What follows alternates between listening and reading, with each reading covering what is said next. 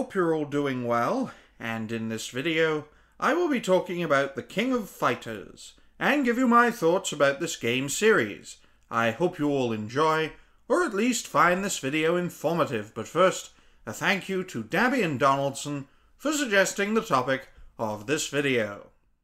Now, for those who are unaware, providing context courtesy of Wikipedia, quote, "The King of Fighters is a series of fighting games by SNK that began with the release of the King of Fighters 94 in 1994. The series was developed originally for SNK's Neo Geo MVS arcade hardware.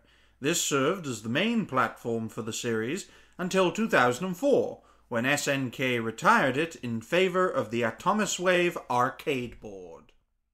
Two King of Fighters games were produced for the Atomiswave platform, the King of Fighters Neowave and the King of Fighters 11, before SNK decided to discontinue using it for the series. The series' most recent arcade hardware is the Taito Type 12, first used with the release of the King of Fighters 12.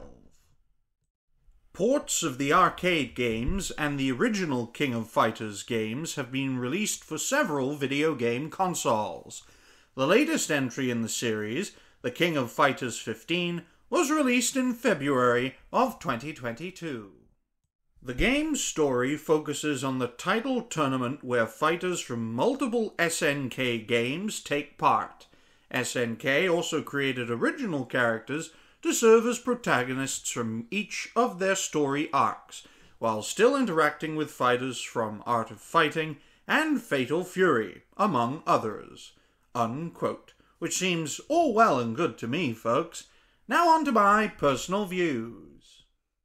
Now, personally, I was not really aware of King of Fighters prior to the suggestion of Dabion Donaldson. Thanks again, by the way.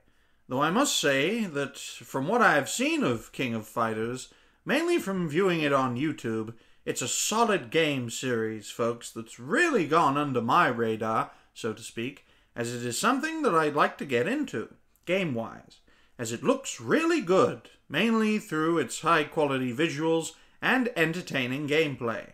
And as a result, folks, it has stood the test of time over the course of the last few decades. So I would wholeheartedly recommend it for those who have not played it, because we need all the great games we can get in this day and age, folks, especially fighting games, with a tie to past glories of both console as well as arcade gaming, at least in my view.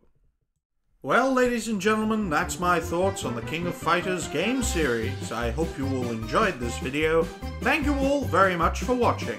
Please like, share, and subscribe to the channel. Suggestions for videos like this one are always welcome in the comments section down below.